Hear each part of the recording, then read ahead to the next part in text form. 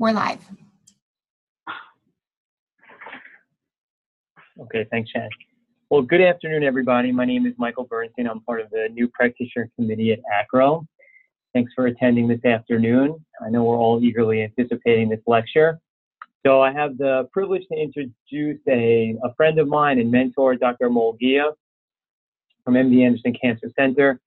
Dr. Ghia is an associate professor and director of spine stereotactic radiosurgery in the Central Nervous System Service of the Department of Radiation Oncology at the University of Texas MD Anderson Cancer Center. He treats patients with primary as well as metastatic disease of the brain and spine using advanced radiation tools such as gamma knife, proton radiation therapy, image-guided stereotactic radiation, personalized to an individual patient's clinical case. Spine stereotactic radiosurgery is an emerging non-invasive ablative treatment option, alternative to surgery for patients with disease in the spine. As the director of the Spine Stereotactic Radiosurgery Program at MD Anderson, Dr. Ghia oversees the clinical as well as academic operations of the SSRS program, which includes serving as the principal investigator of 2 randomized institutional trials. He is also the CNS section director for MD Anderson Cancer Center network sites, providing quality management for CNS radiation treatment at our international and partner sites. So it's, again, my privilege to have Dr. Ghia here, and we'll pass it off to you. Thank you. Great. Thanks, Mike. Thanks, everyone, for attending. It's an honor to have this opportunity to give you guys an overview on the management of spinal metastases, especially from a stereotactic perspective. So I'm just going to jump right in. All right. So these are my disclosures, just some research support from Electa. So as a brief overview, primary spinal cord tumors are relatively rare. They comprise about 10,000 new cases per year. And in contrast, metastatic disease is much more common. We see this all the time. And about 180,000 new cases per year of patients with metastatic disease to the spine, of which about 20,000 cases per year have some level of spinal cord compression.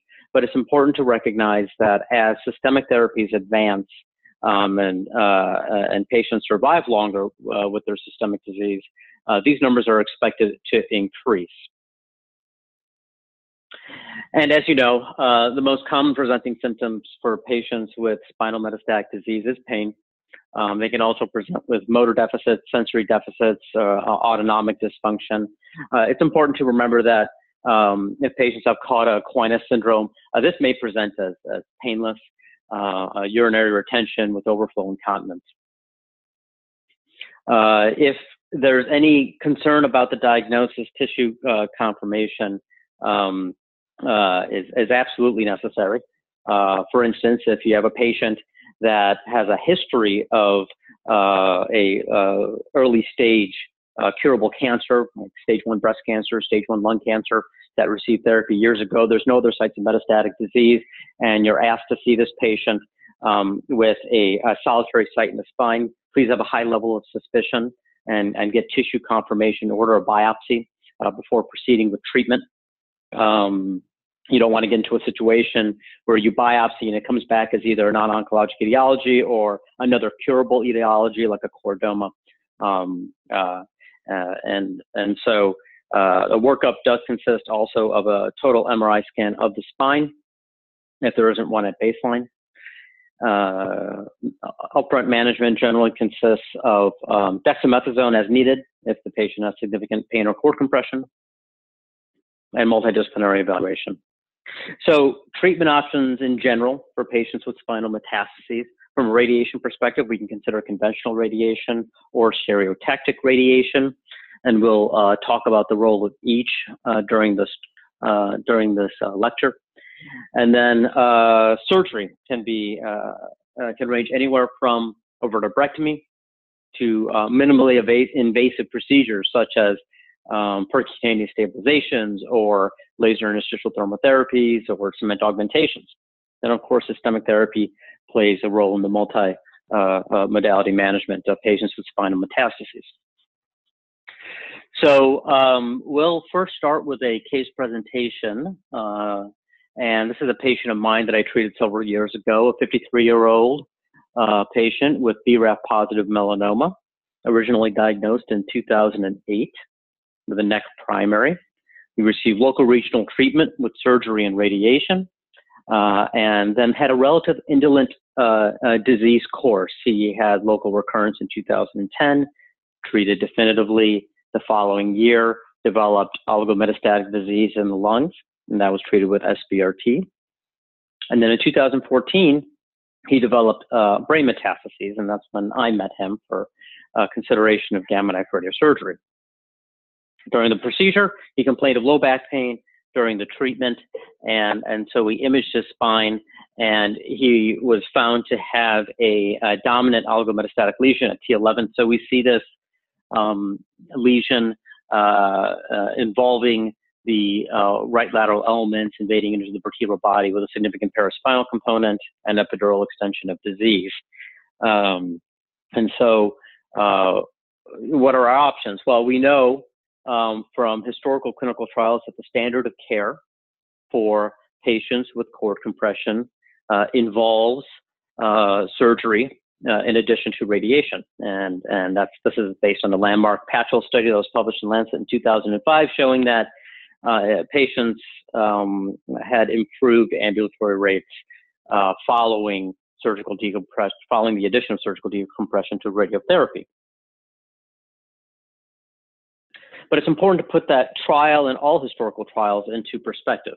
When these trials were run, patients had very limited life expectancies, and so this is evidenced by the primary endpoints on these trials. So in RTOG 9714, phase 3 randomized trial that we quote often, patients with bone metastases and were enrolled from 1998 to 2001. Nearly 900 patients were enrolled on the study. They received 8 gray times 1 versus 30 gray over 10 fractions. The point here is that their primary endpoint was pain relief at 3 months. They weren't looking at durable local control or durable palliation out to a year plus. So keep that in mind. And then in the Patchell study that I just showed, 101 patients were enrolled again from 1992 to 2002. These are patients who did have cord compression, but they were surgical candidates. And so these are a pre-selected population of patients with an expected survival of at least 3 months. The primary endpoint was post-treatment ambulatory rate. Again, we weren't looking at local control. And the median survival in the most aggressively treated patients, right? Pre-selected population of patients expected to survive at least 3 months. They got surgery and radiation. The median survival was only 4 months. But as we know, we've entered a new era of systemic therapy with the advent of targeted treatments, immunotherapy, et cetera. And patients are living a lot longer. So in this review, we see patients with melanoma, metastatic melanoma. And if we focus our attention on panels B and D, which is overall survival, we see that those that received traditional chemotherapy in panel B, for instance, that's the black line, their median overall survival in the first line setting was about 9 months. However, when we add targeted therapies such as BRAF inhibitors and MEK inhibitors and such, their median overall survival has improved significantly. And so we're seeing patients survive a lot longer with metastatic disease. And so that changes the paradigm in the way we think about patients with spinal metastases. So when we approach patients with spinal metastases in our treatment decision making, it's important that this is done with a multi-disciplinary approach. And this is a great schematic depiction of how we approach these patients. And I'm going to refer back to this often during this talk. But basically, we look at 4 factors when we determine whether patients ought to receive surgery or radiation or stereotactic radiosurgery to the spine. This is the NOMS framework, developed by our colleagues at Memorial Sloan Kettering. And so they look at neurologic, oncologic, mechanical, and systemic factors and use all of these factors in the treatment decision-making framework. And so I will kind of discuss this as we go through the talk. But again, prospective multidisciplinary assessment and management is absolutely key for these patients. So let's start with neurologic. So neurologic consists of whether patients have epidural spinal cord compression or not, if they have myelopathy or not. How do we assess epidural spinal cord compression? How can we come up with a common language to determine whether a patient has low-grade versus high-grade epidural disease? Well, there's the MESCC scale, also known as the Bilski scale, developed by Mark Bilski and colleagues at Memorial Sloan Kettering. And this is a 6-point grading scale that is used to semi-quantify the degree of epidural disease. So it goes from 0 to 3. 0 is no epidural disease at all.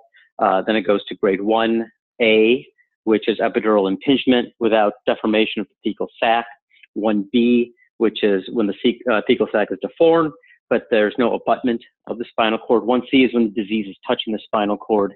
And then grade 2 is when the spinal cord is actually deformed. And grade 3 is when there's complete obliteration of the CSF at the given level. So as you can tell, you need an MRI scan to make this assessment, or a CT myelogram. So how about the patient that I showed already? What grade would this be?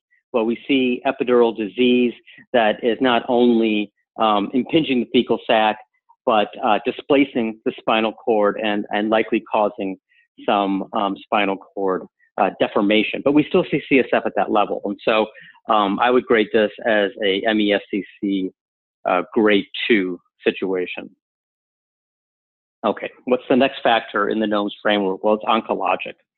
And what we mean by this is whether we're dealing with radio-resistant disease or radio-sensitive disease. In addition, we consider whether patients have been previously irradiated or not. If the patient has radio-resistant disease or has been previously irradiated, we are more likely to consider stereotactic radiosurgery, whereas if someone has radiosensitive disease, that would have us leaning towards considering conventional external beam radiotherapy. So let's talk about conventional radiation. So as we all know, conventional radiation involves fractionated radiation, either 8 gray times 1, 20 and 5, 30 and 10, using 3D techniques, ATPA, laterals, wedge pairs, etc. And the dose is limited by the surrounding normal tissues. So using this technique, the target, which is generally disease within the bone, receives the same amount of radiation as nearby critical structures, such as the spinal cord. As I mentioned before, there's limited data on durable local control for patients receiving conventional radiation for spinal metastases. That wasn't a relevant endpoint on those cooperative group trials. And there's limited efficacy for radio-resistant histologies. This is largely extrapolated from other disease sites, such as patients with brain metastases who had received conventional whole brain radiation, and those especially with radio-resistant disease, such as renal cell carcinoma, that did particularly poorly relative to other histologies. So we know that they don't respond as well to conventionally fractionated radiation. And then, of course, there's a limited role in areas previously irradiated. Not to say that it's impossible to do conventional re-irradiation. There's experience, especially out of Europe, showing that this may be a safe and effective palliative approach for patients. But if one is looking for a more durable local control, especially for patients that are expected to survive more than 3 months, we may consider doing stereotactic radiosurgery for that patient population. So I mentioned before, radio-resistant disease. Well, what is radio-resistant disease, and how can we assess that based on histology? So Peter Gersten from Pittsburgh published this review in Spine, where they identified several histologies that they deemed to be unfavorably responsive to conventional radiation. At MD Anderson, we clearly consider sarcoma, melanoma, and renal cell carcinoma as radio-resistant disease. We consider breast cancer and prostate cancer as clearly radiosensitive disease. And there's this big gray area in between where at some institutions, colon cancer, non-small cell lung cancer would be considered clearly radioresistant for the purposes of determining whether patients should receive conventional radiation or stereotactic radiation. And at our institution, we largely place those in the radiosensitive bin. As I mentioned before, reirradiation using conventional radiotherapy can be considered for certain patients that aren't candidates for stereotactic radiation. I refer you to Carsten Neider's paper, a review out of Germany, that offers guidelines for this approach. Again, this may be an appropriate strategy for patients with particularly poor performance status or very limited life expectancies. But you can use this risk score and risk stratification to guide conventional radiation options in the reirradiation setting. So the next factor that's used in the NOMS framework is the mechanical stability of a patient's spine. So whether a patient's spine is stable or unstable, radiation isn't going to fix that. And so this largely leads to a decision as to whether a patient needs to be stabilized or not surgically. What helps us with this? Well, there is a spine instability neoplastic score that comes in handy. And this is a validated score that was initially published by Fisher and JCO in 2014. It looks like several components to assess whether a patient's spine is stable or not. The location. So if patients have disease in adjunctional regions, C7 to T2, for instance, they receive a higher score, and the higher score you have, the higher likelihood that this is an unstable spine. We look at other factors such as mechanical pain, and this is something that can be done very easily in clinic. If patients have pain in their spine that is worse when they sit and stand and relieved when they lay down, then that is mechanical pain and points you towards a mechanical instability issue.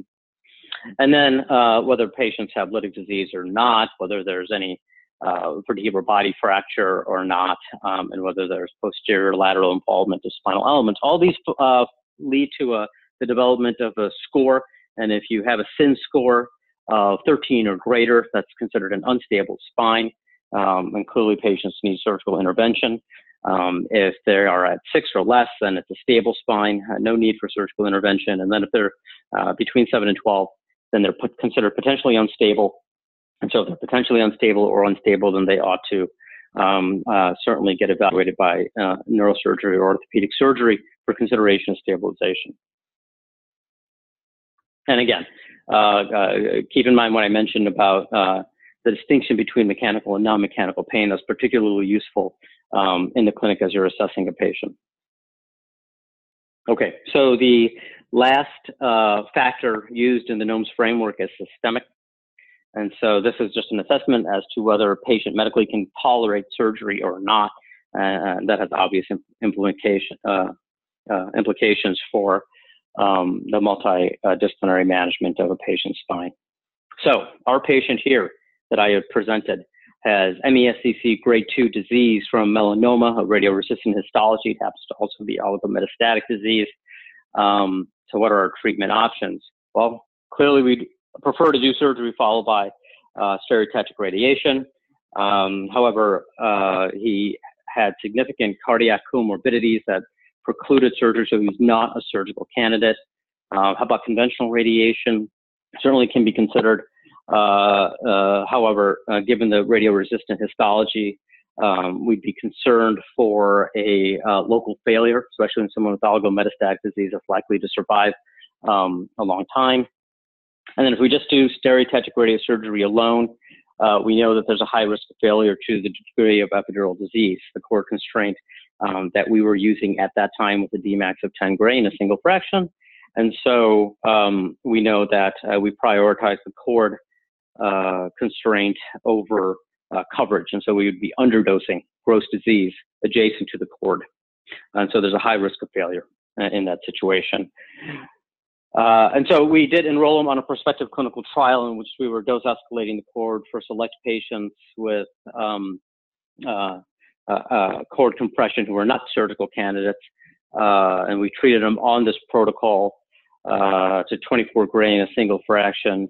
For the gross disease, we do a simultaneous integrated boost approach, and so the CTV gets 16 gray in a single fraction. I'll talk about that later. And on protocol, we allowed his cord to get a Dmax of 16 gray, and he responded very well. Here are some before and after images. And so on the left is pre-treatment image. On the right, this post-treatment image, we see just residual scar tissue, complete decompression of the spinal canal, and he had complete pain relief following treatment. And here's how it looks on sagittal imaging, where again, all we see is residual scar tissue. Take note that T10 actually collapsed following the treatment. He did have a fracture following the treatment, but he was asymptomatic from this, and so it didn't require any interventions. I'll also mention that protocol has now matured, and it is currently in press with the Red Journal. So feel free to go to the Red Journal's website, and you can look at details on that clinical trial. Okay, so what are the indications for spine stereotactic radiosurgery? I've alluded to them already, but here it is more clearly. So we consider using stereotactic radiosurgery to the spine in patients with radioresistant histologies. Again, sarcoma, sarcoma, renal cell carcinoma, melanoma. We also consider using it in patients with oligometastatic or oligoprogressive disease. It may be considered in patients with a history of prior radiation to that spinal level. And then, of course, in the postoperative setting, we can use this tool as well. And these indications are not MD Anderson specific. These indications are supported by national consensus guidelines. Here are NCCN guidelines version 1.2018, in which the committee cites that oligometastatic disease, prior radiation, radioresistant disease can all be independent indications for the use of spine stereotactic radiosurgery. So if you get pushback from payers, you can cite NCCN guidelines to help support the use of spine stereotactic radiosurgery for these indications. And over the years, we are using this technique more and more. And so 10, 12 years ago, we were only treating about 16 cases a year. And as we've gained more experience, these numbers have exponentially increased. And so we're treating around 150 to 200 patients per year, many of whom have multiple ISA centers. So we've run prospective clinical trials at MD Anderson to show that this is an effective treatment. And so Eric Chang led these efforts. Here's a trial that was performed from 2005 to 2010, looking at single fraction spine stereotactic radiosurgery, enrolling 61 patients. And tumors received a GTV dose of 18 to 24 gray in a single fraction. The CTV would get 16 gray. The spinal cord at this time was limited to 10 gray. Again, 1 and 2 year local control rates were excellent, 91%, 88%. These were a well-selected population of patients, again, receiving modern therapies. So contrast this with the historical trials that I showed before, RTOG 9714 and the Patchell study. Here we have a median survival of 30 months. So we clearly can select appropriate patients to receive this aggressive treatment. There were no significant differences in outcomes with respect to tumor histology, so the idea or the concept of radioresistance kind of went away. And there was only one grade 3 and one grade 4 radiation adverse event. The grade 4 event was a foot drop. We did additional analyses. So the patients received patient-reported outcomes, including the DASI spine symptom burden survey, as well as the brief pain inventory.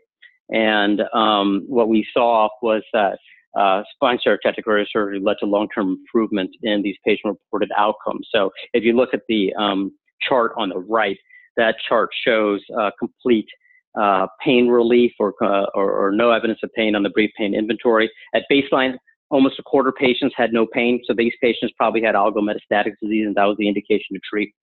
And you can see by 9 months, the complete pain relief level was almost 2/3.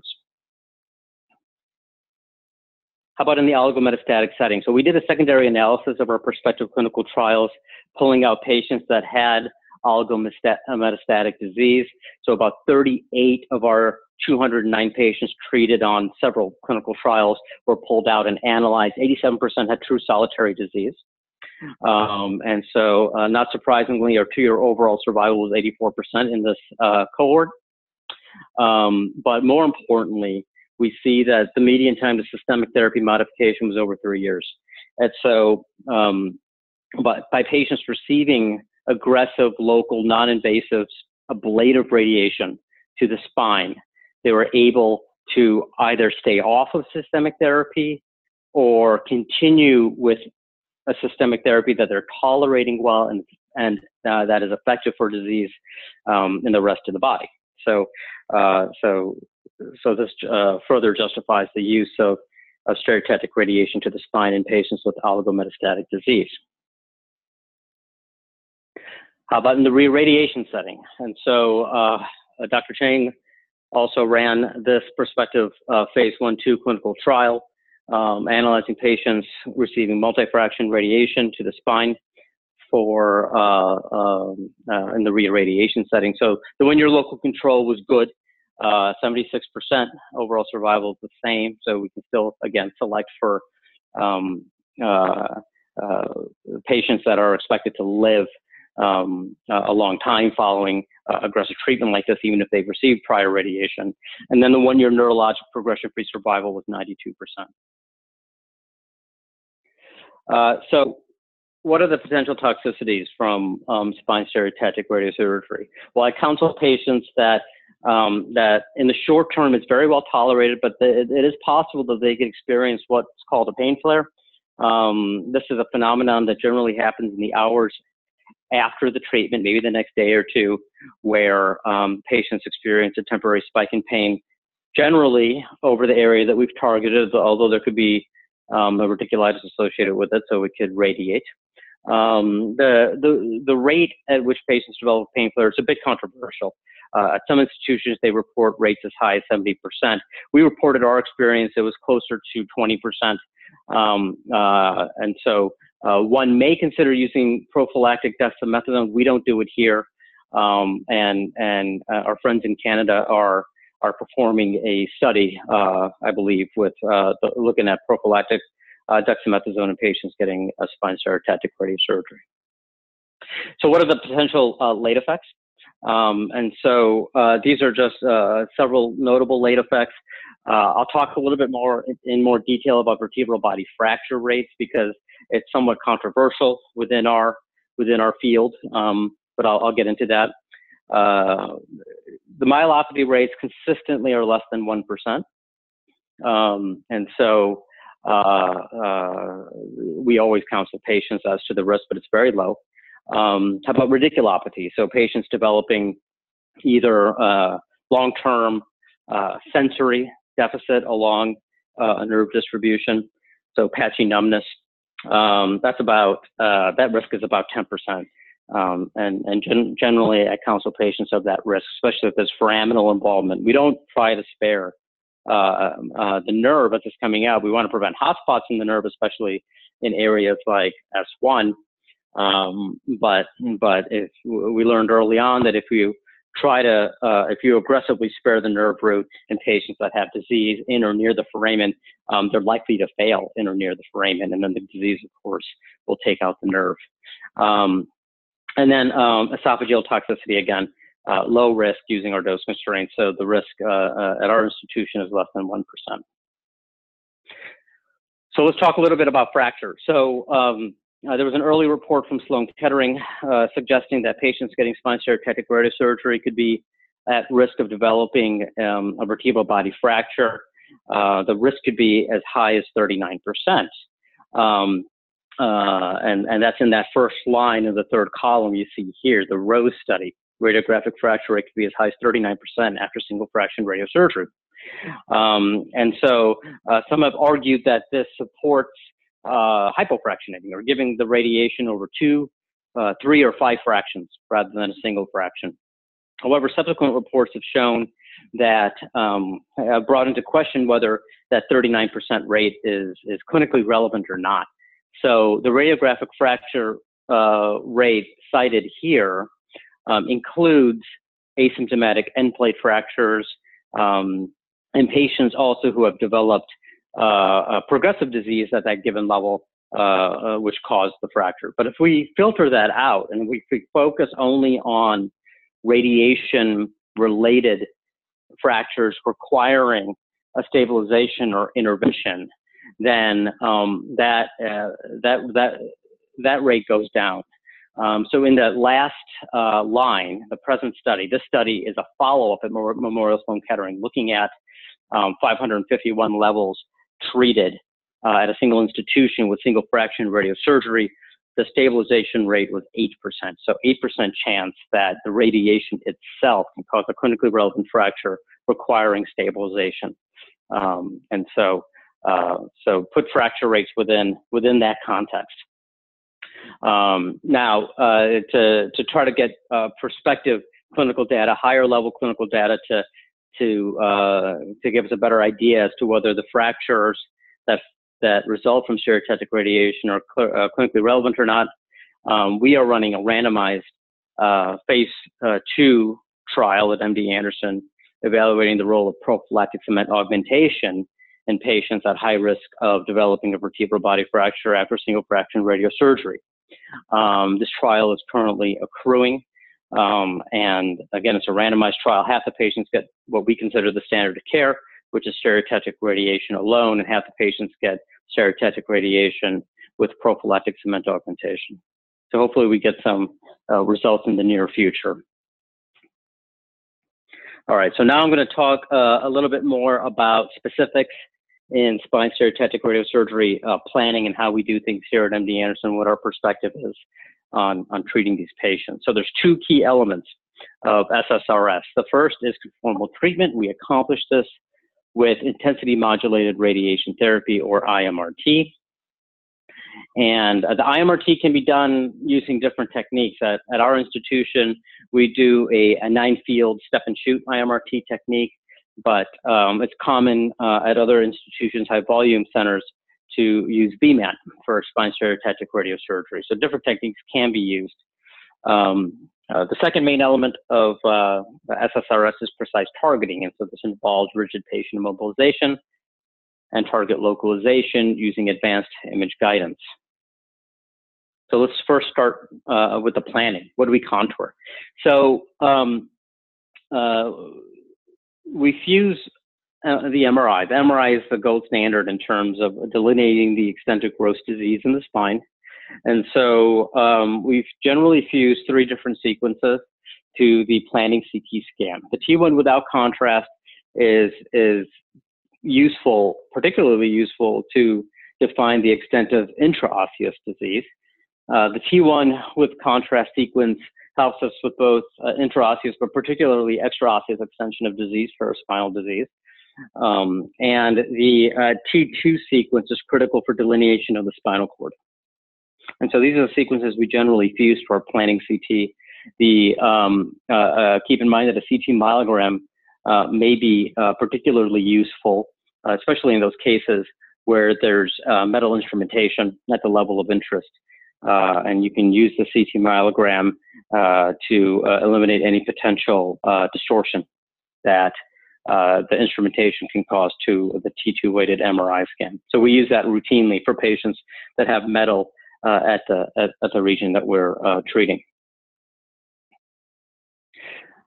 What else can we use to help guide our contouring? So we use the International Spine Radiosurgery Consortium Consensus Guidelines to help define what the CTV is. And this paper was published in 2012.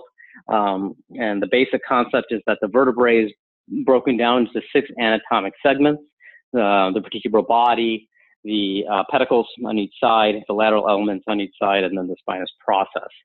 And basically, here, this is straight from the paper, and if there's gross disease involved in a particular anatomic segment, you want to include the remainder of that anatomic segment within your CTV, and then go one anatomic echelon beyond what is grossly involved. And so there are several examples in the paper that you can use for a reference to help define your CTV for spine stereotactic radiosurgery. Now, at my institution, we have a unique approach in treating these patients. We do simultaneous synergistic boost, so the GTV receives a high dose, something like, for instance, 24 gray in a single fraction for radio-resistant disease. The CTV consists of a CTV defined based on the guidelines that I just showed you. We also add a 5 millimeter margin to any extra osseous extent of disease, soft tissue margin in paraspinal space. No, we don't use a PTV on either of these structures, but keep in mind that there isn't a consensus approach. Many high volume centers use a PTV, they use a PRV on the spinal cord, and they do a single target prescription. So there's not a universal approach to these cases. So how do we prescribe dose to the target? So we look at several factors. We look at intrinsic radioresistance, prior radiation at the site, and extent of disease and location of target. So we've published this, and basically this shows that there is some evidence to support the use of biologic dose escalation in patients with radio-resistant disease. So in this secondary analysis of our prospective clinical trials, we took out patients with renal cell carcinoma and no prior history of radiation to the site of interest. And we analyzed patients that received 24 gray in a single fraction versus those that were treated on an earlier protocol that received either 27 gray over 3 fractions or 18 gray in a single fraction. And we can see that those that were treated to a dose of 24 gray in a single fraction had significantly improved local control. We did multivariate analysis looking at various dosimetric factors. Really, the only factor that correlated with local control was single fraction treatment. This makes sense from the perspective that if you calculate the BED of 24 gray in a single fraction, it's superior to that of 18 gray in a single fraction or 27 gray in 3 fractions. But again, this is a secondary analysis of prospective clinical trials. This isn't randomized data. So take it with a grain of salt. But this is why we support the use of biologic dose escalation in patients with radio-resistant disease. How about radiosensitive disease? So if someone has breast cancer, lung cancer, thyroid cancer, historically, we've treated those patients to 18 gray in a single fraction or 27 gray over 3 fractions. But we recently did an analysis and published this last year, looking at this collection of patients with so-called radiosensitive disease. And as it turns out, those with non-small cell lung cancer and colon cancer did significantly worse than those with thyroid cancer and breast cancer, for instance. And so our current practice is to actually treat colon and lung to a higher dose. How about cord constraints? And so the spinal cord generally drives the plan. It pretty much determines what your coverage is going to be. And so how do we know what the dose tolerance is of the spinal cord? Well, there haven't been, thankfully, a lot of cases of human myelopathy in the literature following spine stereotactic radiosurgery. But there has been an analysis performed based on the existing literature, and this is here mainly for reference. But you can look at the clinical data that's out there. There's data from Stanford, and in this analysis, it suggests that in a single fraction, for instance, a Dmax limit of 13 gray is associated with about a 1% chance of myelopathy. 14 gray is associated with a 1.6%. We use a 0.01 cc constraint, and we allow that to get 12 gray, which is pretty much like a pixel constraint of 13 gray. And so off clinical trial, that's what we use. Memorial Sloan Kettering published this excellent detailed dosimetric analysis of core tolerance in their experience. They use a Dmax of 14 gray, and so these were nearly 200 cases treated to 14 gray. They use a CT. They always use a CT myelogram to define their cord. So within that paradigm, they noted 2 myelitis cases among 194 cases with DVHs and a Dmax of 13.3. So about a 1% risk. And so they developed sort of a DVH no-fly zone on the right, and so you can use that to help guide cord constraints in your plans. So we generally limit the cord to somewhere between 10 and 14 gray in a single fraction. But what are our dosimetric goals for treating the disease? We did patterns of failure analysis and did a detailed dosimetric analysis of patients that had a local failure or marginal failure following radiosurgery. This was published by my colleague Andrew Bishop in 2015. And after doing an exhaustive analysis at 332 patient sites that were treated, in which 23 had marginal recurrence, 21 with infield recurrence, we noted that if we can achieve a GTV-BED D-min of 33.4 gray, that was significantly correlated with a higher one-year local control rate, 94%. So what does that translate to? It translates in a single fraction to 14 gray. So if we can get a GTV D minimum dose of 14 gray and use that as a planning goal, that correlates to a much higher local control rate. If you're doing 3-fraction radiosurgery, this is a GTV D min of 21 gray. So we have incorporated this into our planning directive and use that as a goal. We try to achieve a GTV minimum dose of 14 gray in a single fraction or 21 gray over 3 fractions. But what if you can't? What if you have disease in the epidural space that's abutting the cord? Clearly, you're not going to be able to achieve that. So in that case, then we consider some form of surgical intervention to resect epidural disease. And so this was published by Sloan Kettering back in 2013. This idea of doing a separation surgery to remove disease in the epidural space and then intentionally leaving gross disease behind in the bone, understanding that stereotactic radiation can follow and effectively treat the remainder of the disease that's away from the canal. In their experience, 186 patients published, mainly radio-resistant disease. They underwent a separation surgery with stabilization and followed this with SBRT. It was usually a median 2-level decompression. They received various fractionations of SBRT. And again, with their approach, their GTV was defined by the pre-op tumor volume and then CTV and PTV as described earlier. And with this approach, they had excellent 1-year local control rates of about 85%.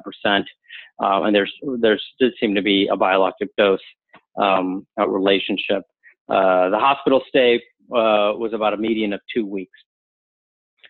So that's a well-established approach. At MD Anderson, my colleague in neurosurgery, Claudio Tatsui, is pioneering this approach as an alternative to separation surgery. It's laser interstitial thermal therapy. And so this is a procedure that's done in the operating room under MR thermal guidance, where he's able to go in with a laser probe and treat the epidural disease with heat. And so again, his goal is not to treat all the disease in the bone, but really deliver focused thermal ablative dose to epidural disease. And here's a schematic of what he is attempting to do with this approach. And so we see that the thermal probe is inserted and heat is delivered. And this is done under MR thermal guidance in the operating room. So they can set safety parameters on the fecal sac and deliver heat to treat that disease. That's under investigation at MD Anderson. We have a prospective clinical trial to assess the safety and efficacy of the approach. So hopefully we'll have data in the near future.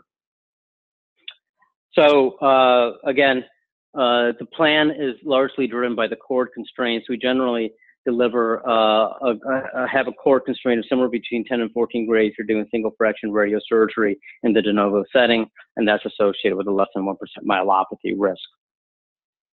But on the other hand, we have a GTV-D minimum goal of 14 gray and that's correlated with optimal local control. Clearly, a treating center's clinical experience, QA processes, and multidisciplinary support must factor into any institution-specific dose fractionation and constraint selection. And so, for instance, if one is starting a spine radiosurgery program, performing spine radiosurgery with 3 or 5 fraction approaches makes a lot of sense, using a PRV until clinical experience is gained to sort of advance to more biologic dose escalation as indicated. So again, here at MD Anderson, if there's epidural disease or disease in the posterior vertebral body, then we push the true core dose to 0.01 cc's receiving 12 gray, and we have a V10 constraint of 1 cc. Again, this is when there's no prior history of radiation at that particular level. And again, we do contour true cord, not fecal sac, we do true cord. Our goal is to deliver adequate minimum dose to the GTV. And within this context, please keep in mind that accurate image fusion and cord delineation is required. Don't hesitate to use a CT myelogram if you're not comfortable with the image quality of the MRI scan. And the data that I've shown you for biologic dose escalation is compelling in my opinion, but there's no prospective randomized data available yet. And so please take that with a grain of salt. So what dose do we ultimately prescribe? Here we do an SIB approach. If a patient has received prior radiation, then we do radiosurgery in 3 fractions.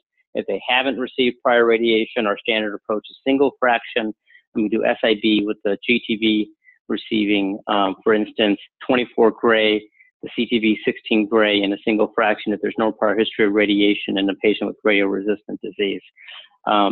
And so this is our general parameter that we use, but certainly we may consider a multi-fraction treatment approach if, for instance, a patient has extensive disease in the spine at a site of interest, if there's postoperative instrumentation, or if we're dealing with disease at junctions or at the cervical spine. So there's some room for further personalization of dose fractionation in these patients.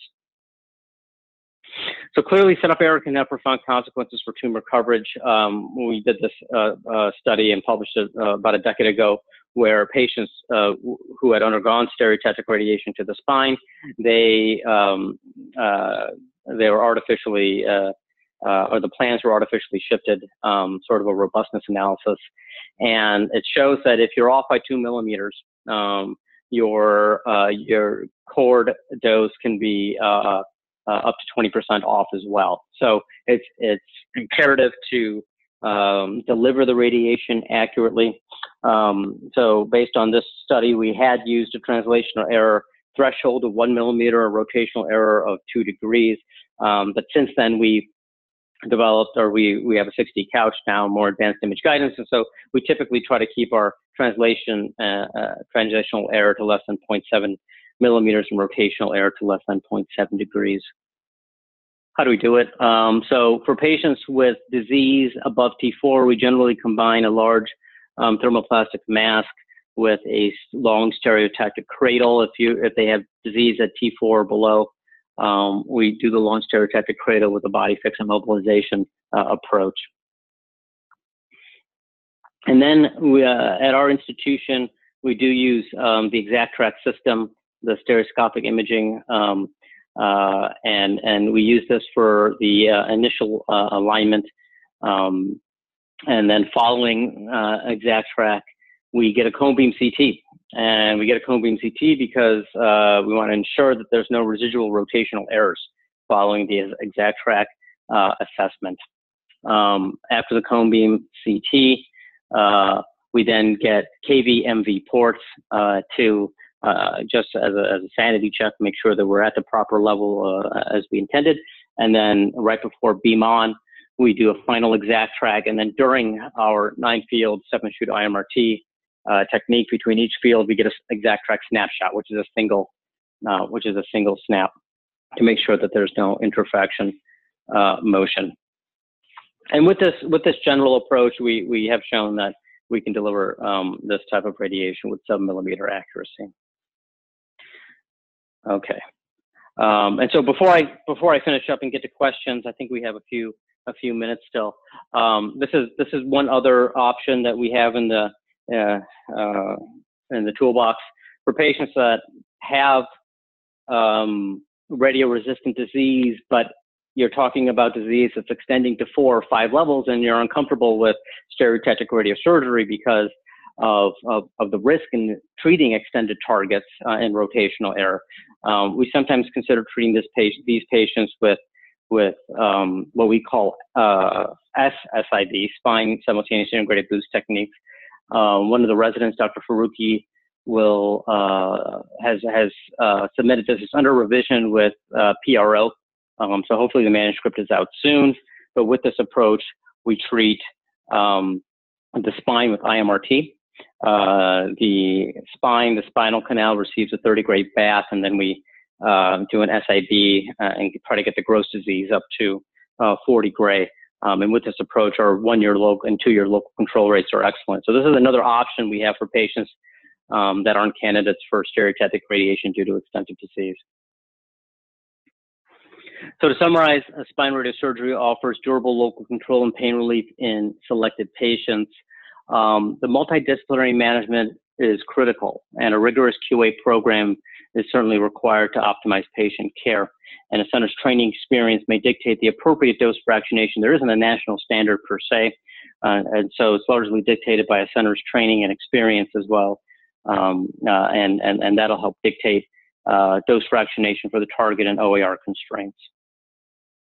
So with that, I'd like to thank my colleagues at MD Anderson for their excellent multidisciplinary support and care for our patients with spine disease. And I will plug this conference, Multidisciplinary Spine Oncology Symposium, which is conducted at Memorial Sloan Kettering every year in about April, in which many of the experts throughout the country come and give talks. It's really a great conference for anyone who wants to learn more about spinal radiosurgery and the multidisciplinary approach for these patients. So thank you, and I can take any questions. Great, thanks so much, Dr. Gia. That was really an incredible review of an important, intricate topic that's definitely becoming more pervasive across all of oncology. So we really appreciate that. For the attendees, you can use the function on your computer under chat to submit questions, which will come to myself or Shannon, and we will relay to Dr. Gia. In the interim, Dr. Gia, I had a quick question to ask you about some of the toxicity. You had mentioned that you have very low esophageal, either early or late toxicity. In our institution, we've noticed that in the upper thoracic or lower cervical spine, that for whatever reason, patients have been having significant esophageal issues, and we rarely do single fraction, and we usually fractionate to 3. Are you still doing single fraction at those levels? Yeah, we are. If the patient hasn't had prior radiation to the spine at those levels, we do commonly use single fraction radiosurgery. And we've seen, and I know that there are reports from other institutions showing higher rates of esophageal toxicity. We haven't been seeing that here. I don't know exactly why. It might be related to the fact that we are doing this SIB approach, where the CTV isn't getting the full prescription. It's getting 16 gray rather than 24 gray. For a while, we had a protocol open in which we were looking at whether we should be doing dose escalation to the esophagus and monitoring for toxicity, but we couldn't accrue to it because it was pretty unusual for us to have patients with gross disease right next to the esophagus that was limiting our coverage. And so we actually didn't accrue to that particular trial. But yeah, no, we generally use a Dmax constraint of about 17 gray to the esophagus when we're doing single fraction treatment. We have a volume constraint as well. And with that approach, we just haven't seen many early or late esophageal toxicities. Great, thanks. We had a few questions come in for you. Would you do spine SBRT without the body fix system, assuming that we have ExactTrack CBCT on board? Sure. I mean, you don't need to use the BodyFix system to do spinal SBRT. There are other systems that are out there. But whatever system you use, you have to make sure that it's validated as an immobilization system. And you have to have a rigid immobilization to treat these patients.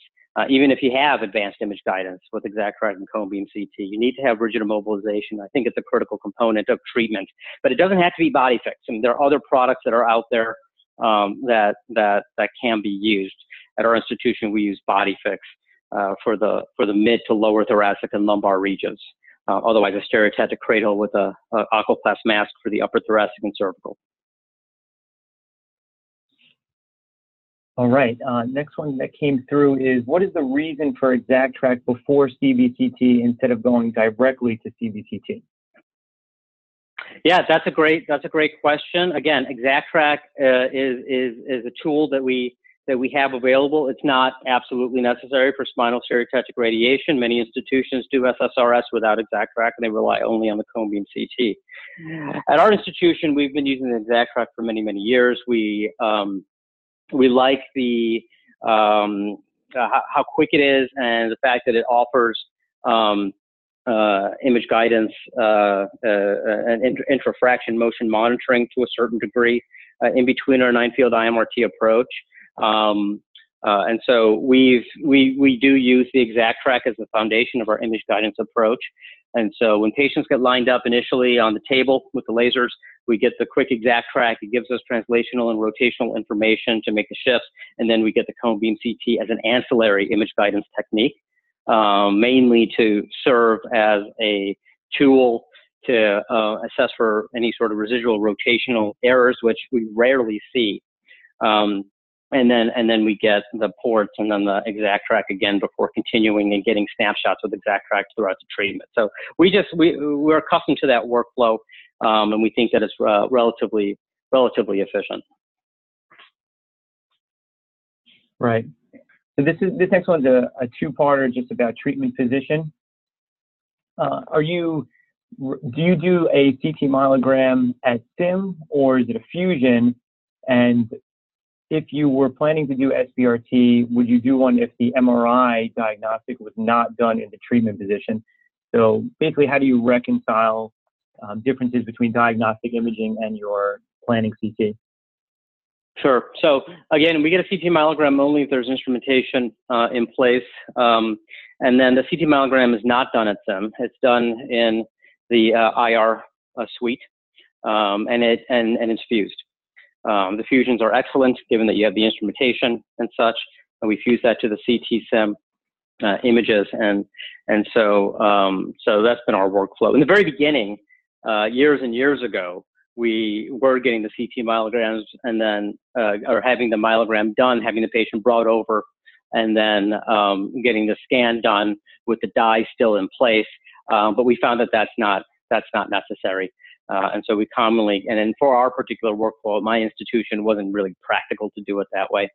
And so we get the CT myelogram, it could be the day before, day of, day after the SIM, and then we fuse it in. And as far as the treatment position for the MRI scan, so we do have an MR SIM that's been a recent addition in the last couple of years.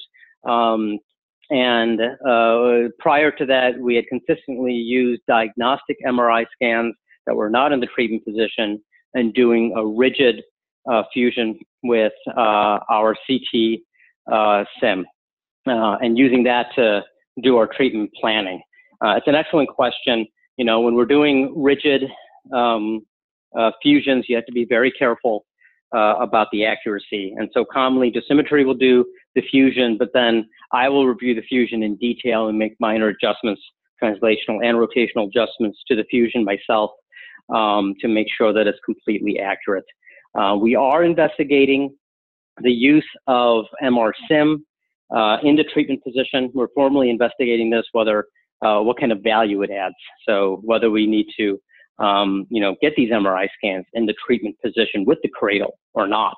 And so we are currently accruing to that study, and hopefully we'll have a formal assessment of that down the road. That sounds great. So probably have time for one last one, if you don't mind. The question is, why use a 9-field step and shoot technique as opposed to VMAT? Either technique can be used. The 9-field step and shoot is something that we had been doing for many, many years. Eric Chang had started the program in 2002. And so this is something that had been done for a long time. We are currently evaluating VMAT formally in our department, and we're starting to use it clinically in select cases. But clearly, I think we might move in that direction and start using VMAT. Great. I just have one very quick one. Do you talked about constraints. Do you have a transection constraint or any type of isodose line that shouldn't encompass the entire spinal cord? Or is it more max point doses? Well, it's both. So we use max point dose. Then I also use a 1 cc constraint. And so I try to make sure that, like for instance, in single fraction radiation, try to make sure that B10 is less than 1 cc. So this leads to the dosimetrous carving dose out of the center of the spinal cord, so you kind of get this donut shape isodose distribution around the canal. And so I think you have to look at both. Both, yeah. Well, thank you so much again, Dr. Gia. Really, this was truly excellent and such important information to be distributed to our entire community. I thank you all. I thank all the attendings for coming to this important discussion, and for those that can relay to their colleagues that might have missed it, this talk will be up on the ACRO website within about 24 hours, so probably by the end of the day on Monday. And just keep an eye on our schedule for our next ACRO webinar, which will probably be mid next month. So thanks again for everyone coming, and special thanks, Dr. Gia. I really appreciate your time. It's excellent. All right, thank you. Goodbye. Thanks.